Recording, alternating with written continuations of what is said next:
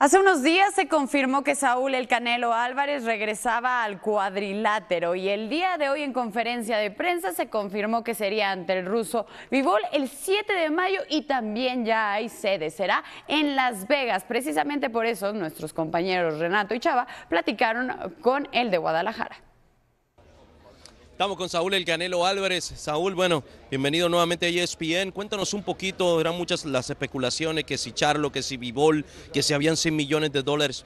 ¿Tomaste este reto porque quieres unificar ahora las 175? Pues sí, es algo que me llama mucho la atención. Obviamente es un reto grande para mí, pero es lo que me llama la atención. Me llama mucho la atención unificar en otro peso y ¿por qué no?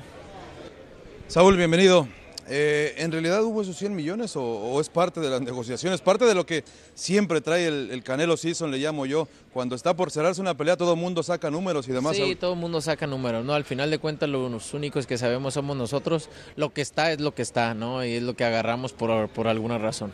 ¿Te motivó, Saúl, que este acuerdo, bueno, hasta ahora de 2 peleas, quizás una tercera pelea que se pueda dar en México, que Golovkin también estaba ahí? En un momento me decías que no tenías mucho que probar contra Golovkin. No me motivó eso, me motivó el punto de que Bivol estaba aquí, que es campeón en la 175, que en mi opinión, para mí es el mejor en la 175 y eso es lo que me motivó mucho. Y también de algún modo el cerrar este capítulo que tenemos con Golovkin, ¿no? Pero para mí ahorita estoy enfocado 100% en la pelea del 7 de mayo porque hay que ganar esa y después vemos lo demás, ¿no? Saúl, haciendo el análisis de todos los nombres que se mencionaron, pienso que quizá Bivol no es el más duro, pero sí es el más difícil. Y eso te trae otros retos distintos, hay que trabajar distinto, hay que ser paciente, hay que ser inteligente y mucho más.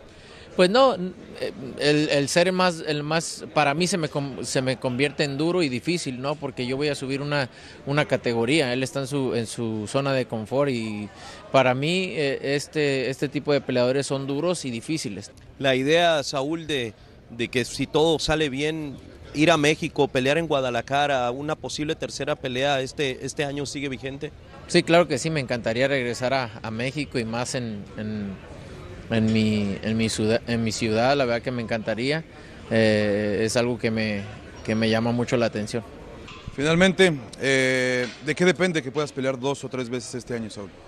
Pues todo depende de que todo salga bien, ¿no? Las primeras 2 peleas y después ya vemos las otras. Golovkin, ¿cómo lo ves? Además que regresa cercano a los 40, pero mucha gente cree que ya es un hecho que vaya a pelear contigo, pero tiene que hacer también su proceso. No, pues primero tenemos que ganar los 2 y después ya vemos, ¿no? Nos sentamos y hablamos bien de la pelea, pero ahorita tenemos los dos retos importantes, que creo que el mío está un poquito más difícil, pero me gusta y ya después hablaremos de eso.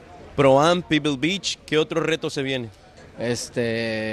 Pues en junio tengo otro torneo, estoy viendo la posibilidad tengo 2 torneos, voy a elegir cuál voy a ir. Bueno, ahí está Saúl "el Canelo" Álvarez con nosotros, estamos de vuelta.